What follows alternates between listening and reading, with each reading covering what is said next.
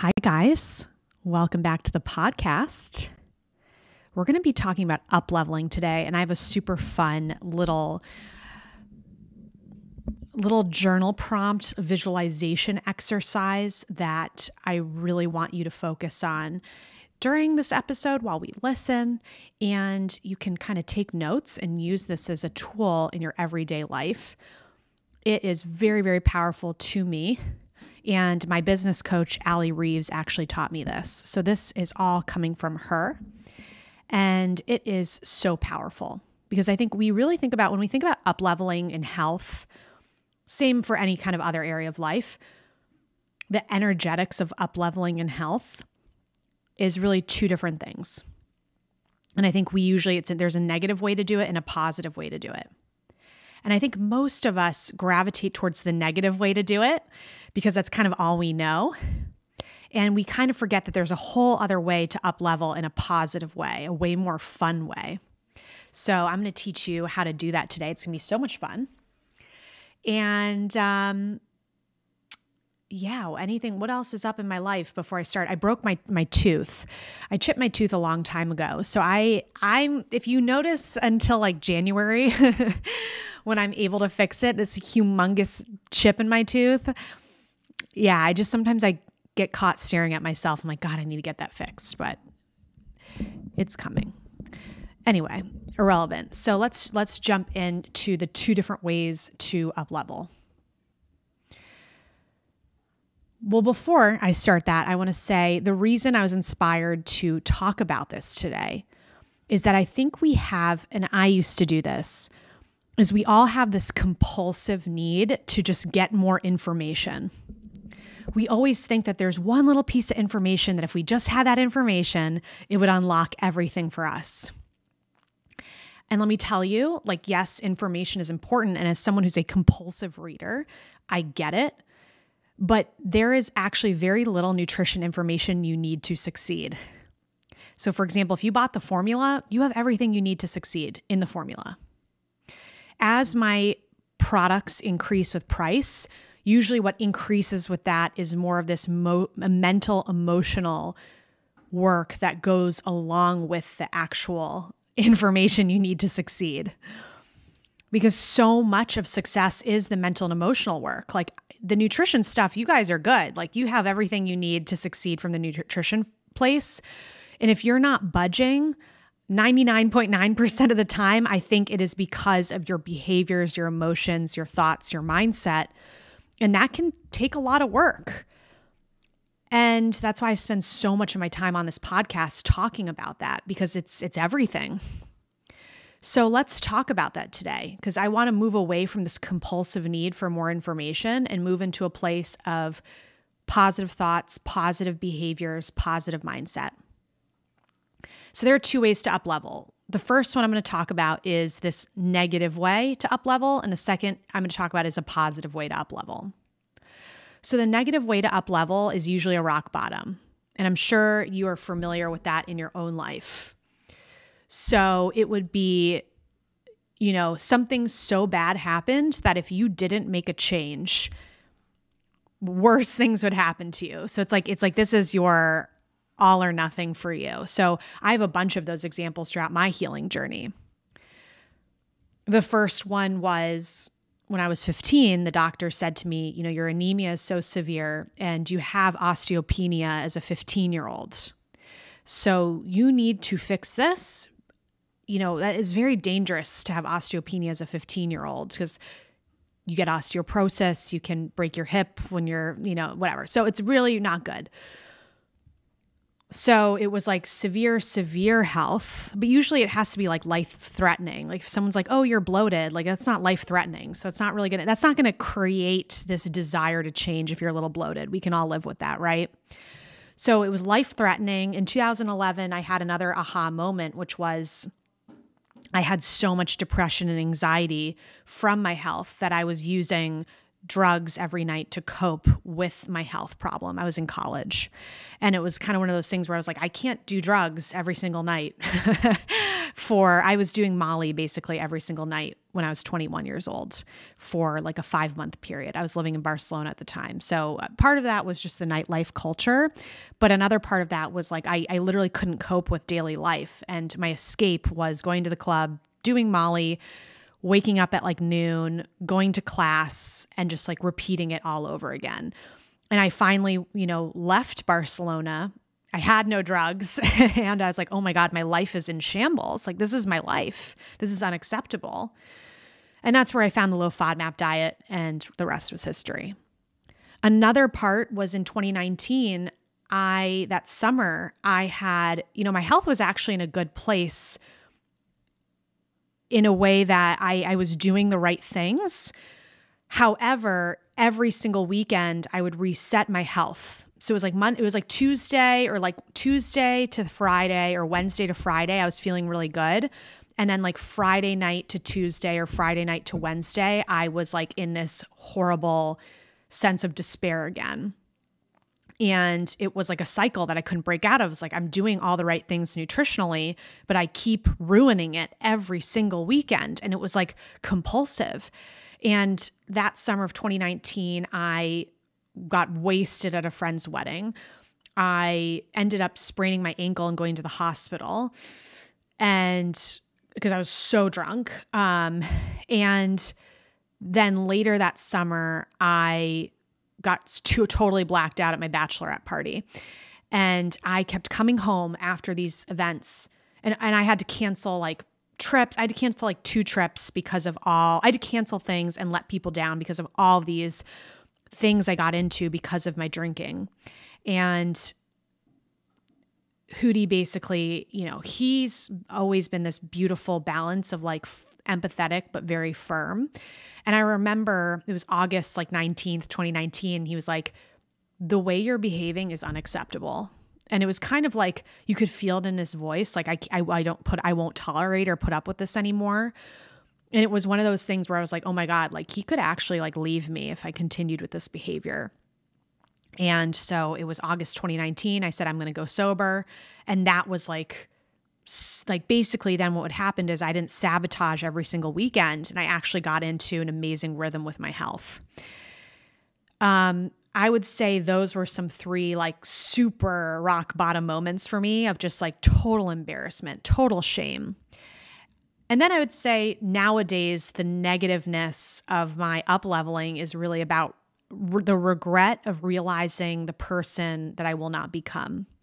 So I talk about this a lot. Like for me, it's like, oh my gosh, if I have kids and they take up so much of my day, well, like, there's been a lot of regret this past year for me. A lot of part of my movement forward has been this feeling of like, I'm not going to, my time is up as like a young person, and like children are going to fill up my entire day. So I want to kind of do everything. I don't want to have any regrets. So that's been a big fire under my butt, is to like be the ideal person I want to be because of this sort of impending situation. So, and that's just my experience. However, I think that we don't need to constantly be motivated by negativity. I think that there is a huge unlock actually when we tap into the positives of up-leveling. Instead of being so scared of what could go wrong, why don't we tap into the total opposite, which is everything that could go right and everything that we could experience.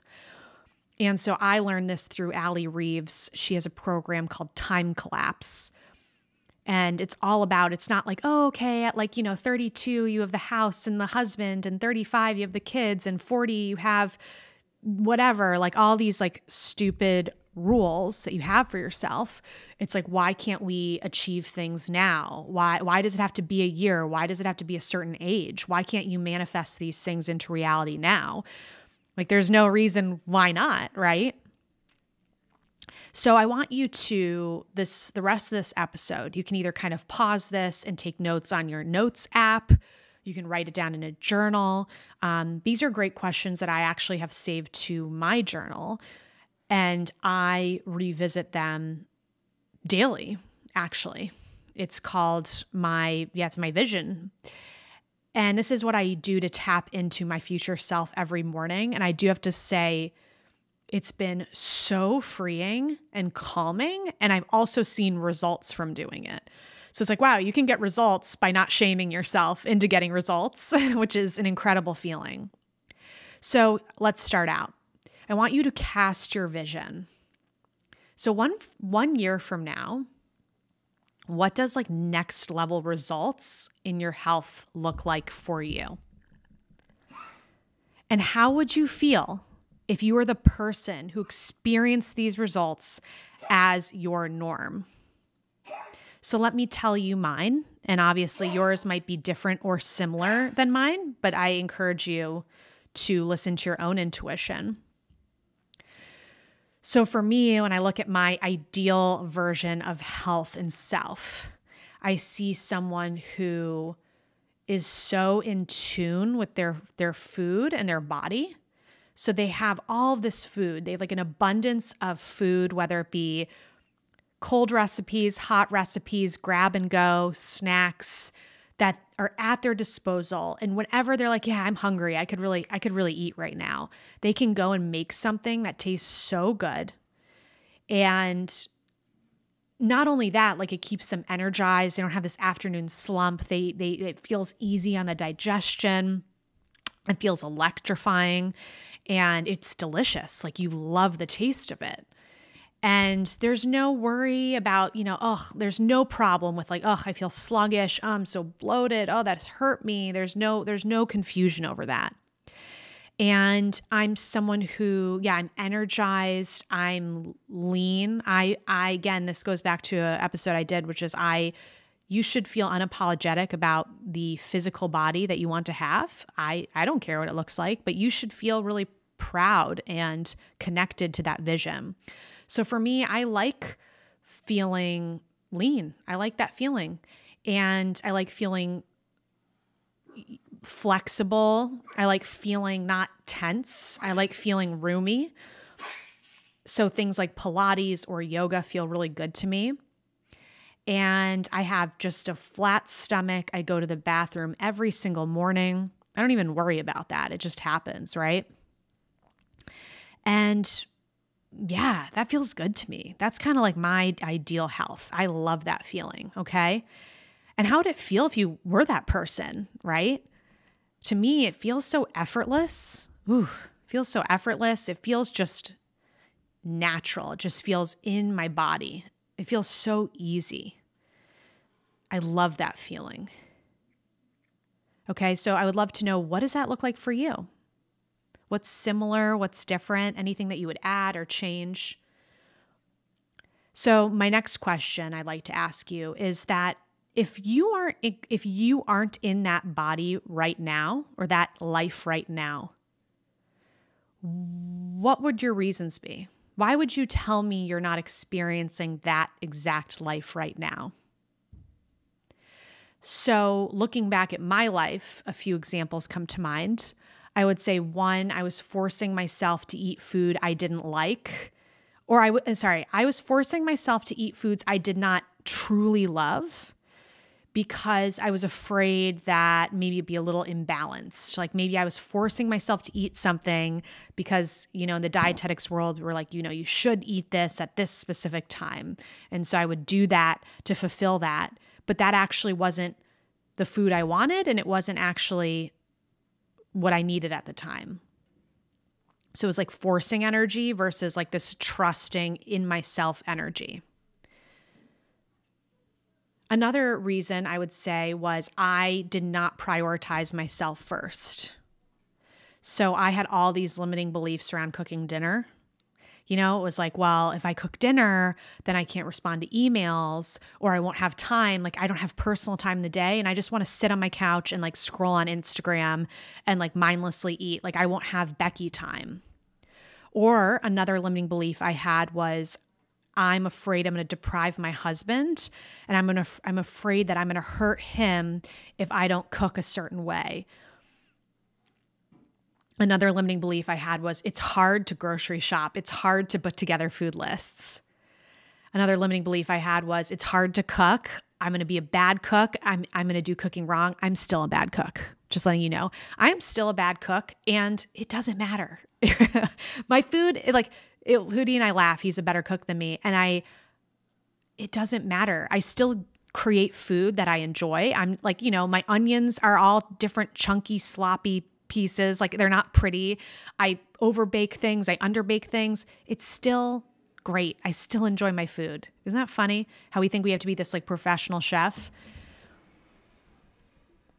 I also at the time couldn't trust myself. If I had cravings for certain foods, I couldn't trust myself that was okay because there was mental limits I had around certain food groups. So if I had a craving for something sweet, it's like, well, I already had something sweet today. I already fulfilled my fruit quota. I shouldn't have more grains. So a lot of it came down to trust. A lot of it came down to thinking things would be way harder than they actually are. Another thing would be I was terrified I would just step wrong. Like I would make a meal and the meal was horrible on my digestion. And then I would shame and blame myself for creating that meal. When really it's like, no, that was a learning experience. Like, okay, you learned you didn't like this ingredient. You learned that this was a little bit too long of a recipe, but that's you only learn through your mistakes. So it's like through this process, you actually have to make mistakes so that you can learn from them. So then the next thing, actually, I want to add one more thing about Pilates. It's so funny.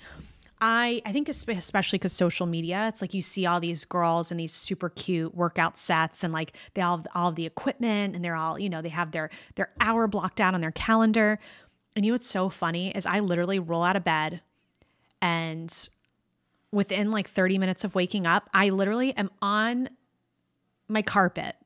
I keep my weights and my Pilates ring like underneath my couch and I'm in my pajamas. Like I probably just have glasses on. I look like a hot mess and I just pull up the Pilates. I just start doing Pilates in my pajamas.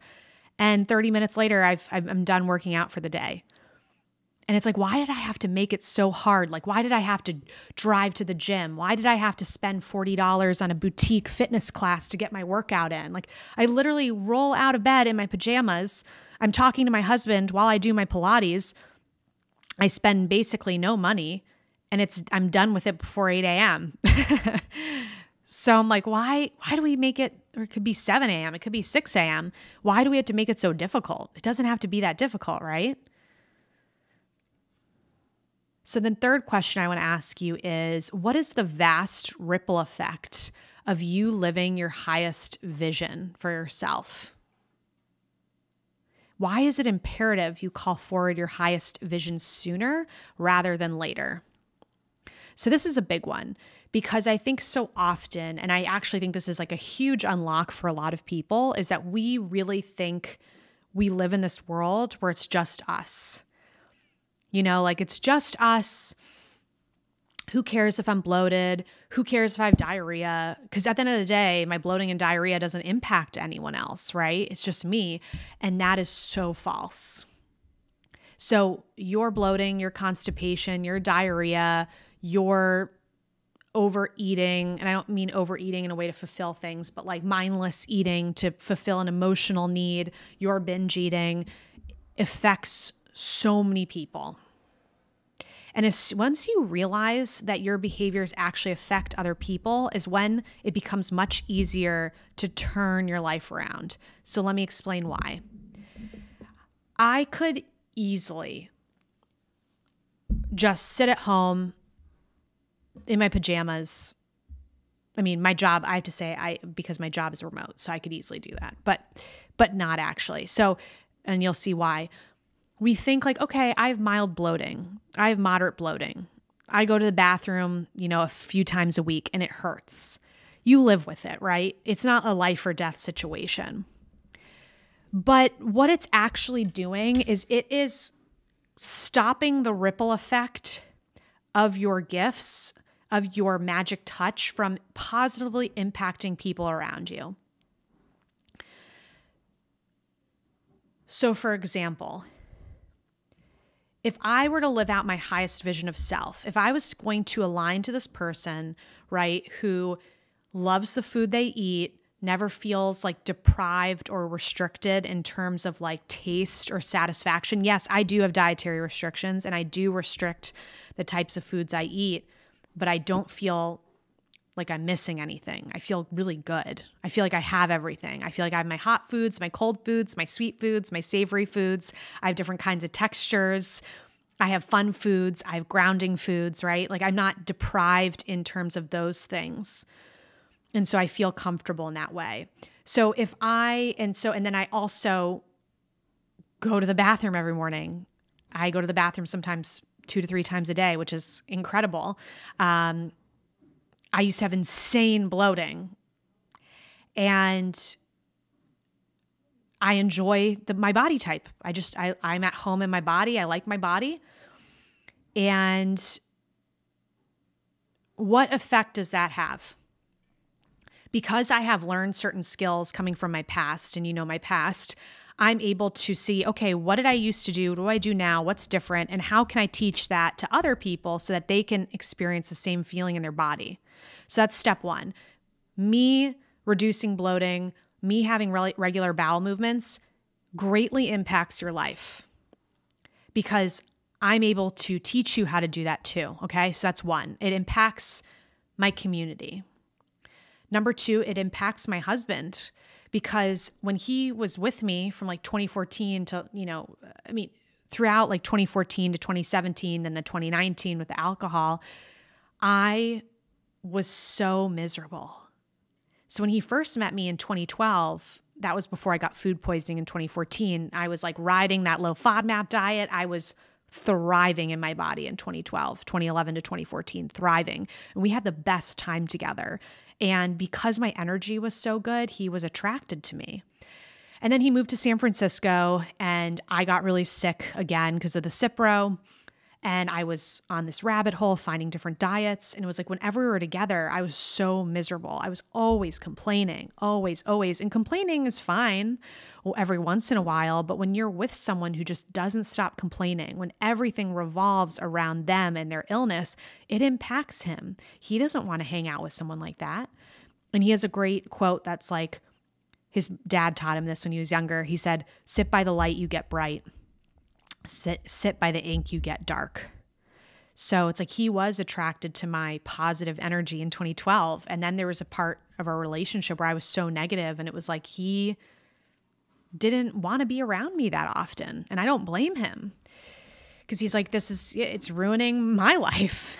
And you can be like, oh, that's selfish. And he was incredibly supportive. But at some point, actually a supportive person puts their foot down and says, this isn't acceptable anymore.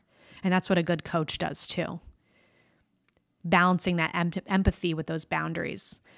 And so a lot of me getting better was I needed to do it for him. And our relationship it's an amazing relationship. I'm very lucky. But we're in like such a flow. And I've even noticed the better I am, the happier we both are. Another thing is kids. I think about this, and this was a big motivator for me the last year, is like, okay, well, if I'm sick in my body and, let's say I have these residual issues, like I used to do this all the time. This is why I bring this up all the time. Like someone would send me a nasty email. I get super triggered. I get so emotional. And so because I'm so upset by that email, I would go and snack on a lot of chocolate. So let's say I'm still doing that and I have a kid who sees me doing that. Couldn't think of a worse feeling than like passing on my issues to someone else. And then they're like, "Mommy, how do you stop that?" And I'm like, I don't know. I don't know how you stop that because I haven't stopped it. And I'd say that's, right now a big motivator for me is like all these little residual things with people pleasing or online bullying. It's like, I need to learn that if I want to be an effective teacher of those things.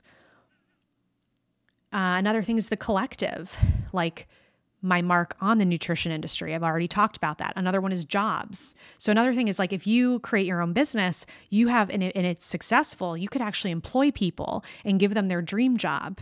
And that, like, think about that. Like, imagine I would love to employ a whole team. They're all remote. They can work whatever hours they want. And we have just specific projects. So it's like, if you want to work at 5 a.m, you want to work at 10 at night, you want to take a Wednesday off, beautiful. But this is, and how happy they could be and feeling like they're part of a family, right? So that's really deep, right? But I really want you to think about that. For you, what is the vast ripple effect of you living out your highest vision for yourself? How does that impact the people you work with? How does that impact their families? How does it impact your family? How does that impact your friends? And it's going to be, it might look different or similar to me, but what you don't realize is how much your health impacts everyone else around you. So think about that. It's pretty powerful. So the next question, I want you to list the feelings associated with this dream health scenario.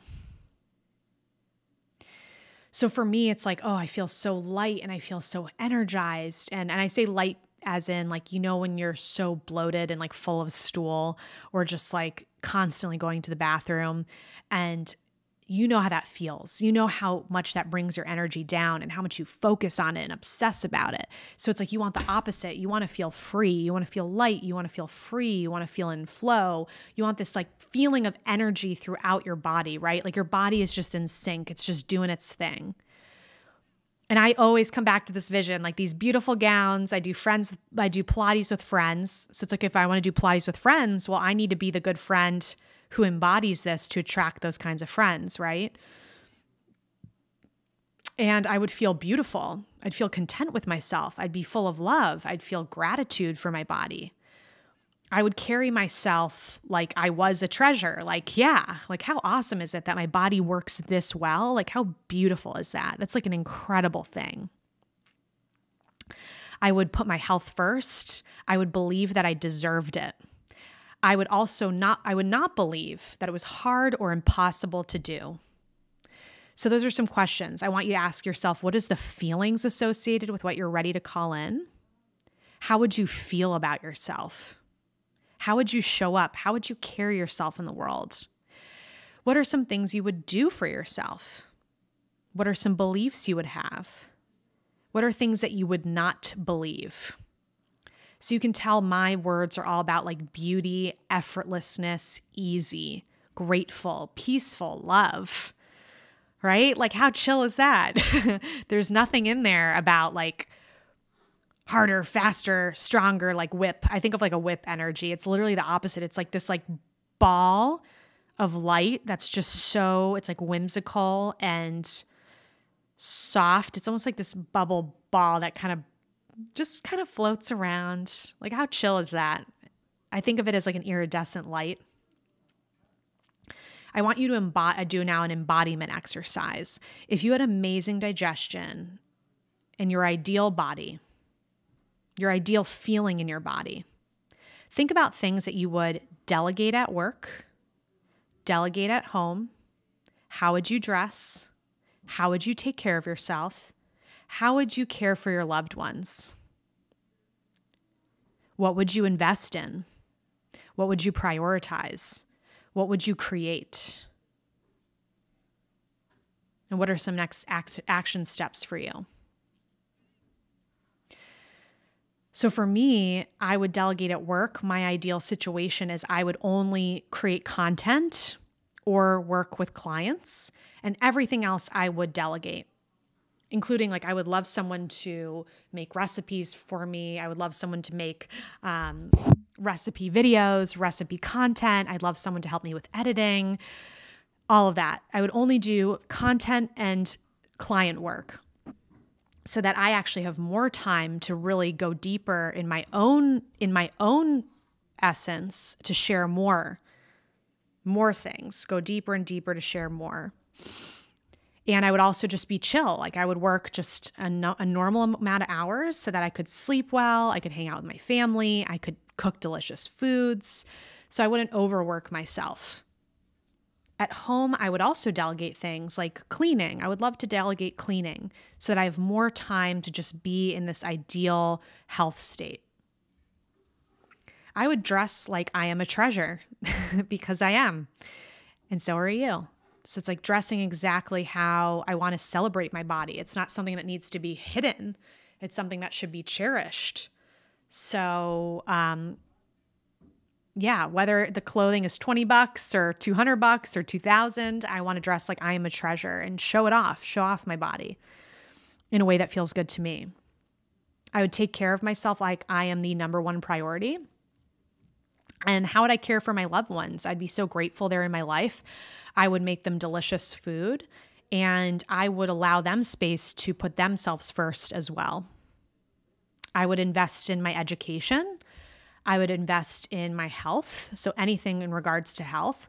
For example, I have an unlimited food budget. So I have budgets other places. I spend unlimited on health, even if something's like a little bit more expensive. I'm like, well, this goes back to putting number one with my health. So I don't restrict in that way. I would prioritize sleep, movement. I would prioritize my mental health. So if I'm really stressed and having a bad day, it's okay. Other things can wait. How do we make Becky feel as peaceful and grateful and happy, or not happy, but just peaceful, grateful, content, so that she can return to giving, right? Like if I'm in such a bad place and just punching out emails, that just sends more negativity in the world. That makes me feel bad. And that at the end of the day hurts my health. And I would create helpful pieces of content for people to consume. So that's an example of an embodiment exercise. Now, there's a wonderful book. It's called The Feeling is the Secret by a guy named Neville something. It's a really quick read, and it's a wonderful book. It's basically about how manifestation is all about connecting the conscious mind with the subconscious. So our conscious masculine mind, if you remember my podcast I did on masculine and feminine energies, our conscious masculine mind is what is ruling our day. But our subconscious feminine mind, conscious is emotion, subconscious is feelings, that is really only activated 2 times, 3 times. First thing in the morning or right before bed. And everyone's more creative first thing in the morning or right before bed, like things just flow. And that's because you're tapping into your subconscious. I love creating content, like 7 in the morning, like creating content is like the best time for me because I'm like so deep in my subconscious.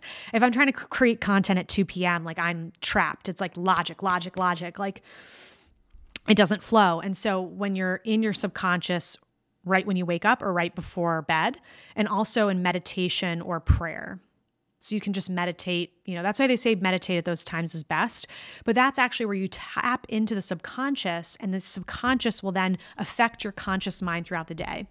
So meditation's amazing. I love To Be Magnetic's meditations, but I also love journaling. And I've been doing this way more frequently recently.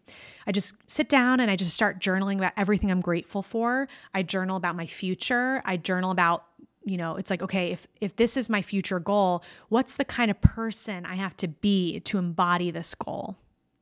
And I just want to say something because I want to talk about something that is relevant to me right now. I was journaling about my 5-year business vision, and I saw this girl who was like, she always had these cute little dresses on. She always had her makeup done. She had a film studio. And one thing that really stood out was that she was incredibly organized. I'm talking about like down to the minute, things were organized. Everything was in its place. There was no stress because things just flowed like systems. And it appeared to me, I was like, I am not organized like that in my life right now. I don't have my folders are a mess. I don't have a flow of things.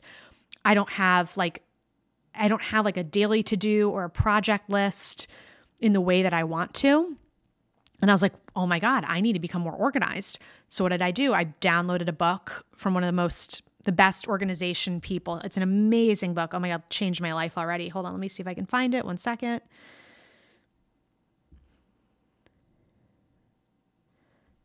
The book is called Getting Things Done, The Art of Stress-Free Productivity by David Allen. Incredible book. So I was like, okay. So as soon as I started organizing my life, because you don't just sit there and be like, oh, okay, if I want to be a wonderful businesswoman, I need to go organize my life. Like it doesn't happen like that. It happens through journaling. When you look at this person out in the future, you cast her in the future and you say, what's different about our two lives? Organization was key. I downloaded the book. I organized my files. I made project lists. I organized my iPhone notes. I organized my calendar. And it's so weird. Things just started like flowing into my life. I just started attracting opportunities to me, clients. It's very weird how these things work. And just because there's a subconscious action, which is becoming more organized, and then consciously, without me even knowing it, my organization was showing up in my conscious life and it was impacting my conversations. It was impacting the energy I was giving out. And that attracted more opportunity to me. So it's really wild how this works. So I want you to journal in the morning. When I'm laying in bed at night, if I can remember to do this, I think about that girl 5 years from now, because then that primes my brain for sleep and primes me for the next day. It's like, no, that's just what I do. I'm just someone, I always do Pilates every morning. I always gravitate towards these foods. I love feeling this way. It's normal for me to feel amazing in my body every single day. It would be very abnormal for me not to. That would be a problem. It is just what I do. It's just what I know. So the feeling is the secret. How can you celebrate and have gratitude for things in your current reality that are a match or close match to the frequencies now? So some things that I do every day, it's like I truly celebrate my body. I wear clothes that celebrate my body. I am so excited every single morning to have my smoothie. I freaking love potatoes. So like whenever I eat potatoes, I'm like, yes, potato time. I've recently been eating dates again, which are higher FODMAP foods, but I've been able to tolerate them pretty well. I've been eating them over maybe the last 1.5 months. And every time I bite into one, I'm like, this is literally heaven on earth. Cause like I wasn't able to, eat dates for so long that it's like, I literally treat it like a blessing. Even my bananas, like a blessing. And when I don't like a salad, let's say a salad doesn't light me up as much as, my dates do, right? But it's like, okay, I put some maple syrup in the dressing. I make the lettuce. I make sure the lettuce is super crunchy. And I'm like, oh, this is so good for my body. And when I add the maple syrup, it made the salad so enjoyable. Before I was like, ugh, this kind of sucks. And now I'm like, oh, this is so good. So I really tune in. Do I actually like the salad? Okay, well, the salad is good for me. It really helps me with my digestion, but I don't really like it. How can I make me like it? I put some maple syrup on it. I freaking love it. So how can you live more life to the fullest right now? How can you have more fun, more bliss? I was stressed the other day and it was literally in the middle of the most beautiful snowstorm. And I was like, I'm so lucky. Like I know what it's like when I lived in New York, it gets so sloshy with the snow. And I'm like, I'm living in this cozy house, so peaceful with this beautiful snow outside. So I was like, none of this matters. And I just took my dog and we just ran up and down the street and we were laughing hysterically. He was like trying to eat the snow. He was jumping for the snow. And I was so much happier after I did that. It's like, why don't we stop to do things like that? Like, what are we so in a rush for? What are we so angry about? So some general concepts are, one, we want to just have overall awareness. We want to reframe life's challenges. We want to zoom out. We want to create a larger perspective. We want to act in agreement with our highest self. And we want to detach from time and outcomes. I think that's the biggest one. Is like, okay, I'm organized now, so I'm going to attract clients right now. And by putting out that energy, you actually stop the process from working because people can feel that energy of like neediness, right? And it's the same for health. Like when you are, I know this feeling so well. And this usually happens, let's say I've been traveling or something kind of pushes me out of alignment with my body. It's like you come home and you're like, oh, I don't feel well. I need to feel better right now. And you almost start forcing foods down that you think would help. But then you feel, then you're not there yet. It's like, okay, it's been 2 hours. It's been 1 day. I'm not feeling better yet. And you're forcing. And that actually makes the outcome It's like watching water boil, and it also like pushes what you need away from you. Whereas if you're like, hey, I was traveling, I had so much fun. I'm a little bloated. It's okay. It's okay. Like, let me take a deep breath. Like, what would feel really good to me right now? If I could have anything I wanted, what would feel super good for me right now? And sometimes the answer would surprise you a little bit when you really tap in and you give yourself what you actually need and you detach from the outcome. And then it's like one day, you wake up, whether it's the next day, whether it's in a few days from now, and you're totally back to normal. And you don't even realize it. You weren't stressing about it because you knew you were going to go back to normal. And you knew you would take yourself there back to normal because you have the skill sets, because you have the right energy. And you just have to trust. It's so different, such a different energy. So the paradox of collapsing time and getting yourself to achieve your goals sooner rather than later is that you actually have to detach from the when. And that allows things to flow in faster. You have to already act as if you're living your best life, as if you're in your best body. You are already celebrating your body. You are so grateful for what it already does for you. And that when you're in that energy, things just like flock to you.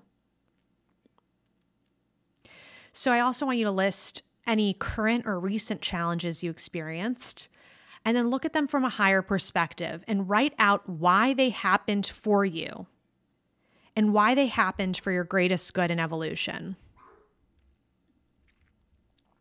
I've talked about this at length. I honestly think my health issues are a huge blessing for me.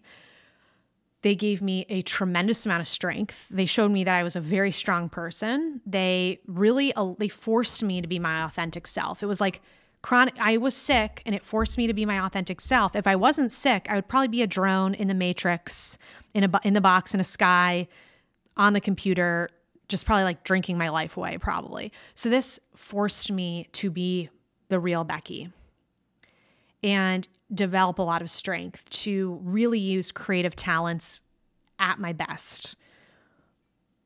So I'm truly grateful for it, genuinely. That's why this podcast is called Luxury IBS. It has nothing to do with actual luxury goods. Well, one, I thought that the luxury and IBS was like they're oxymorons, and I liked I liked them together, but genuinely in my heart, it is a blessing to me. And I know that bothers a lot of people when I say that, but that's how I feel. I feel so proud of everything I've overcome. I'm so proud of myself. That's something that no one can take away from me. But you will hit bumps in the road. And for example, this summer, I have this, I'm the 1-3. I need to try everything on my body so I can authentically speak to it. And I had a lot of people asking me about strength training. And I undertook this summer for like 2 months. I went down the strength training path. I lifted weights, like 20-pound weights. I really pushed myself, and I did it for a few months. And number one, I get it. It was only 3 months, but it did not get me the results I wanted within the 3 months. I actually felt worse. My energy was kind of drained. I hated it. I genuinely hated doing it.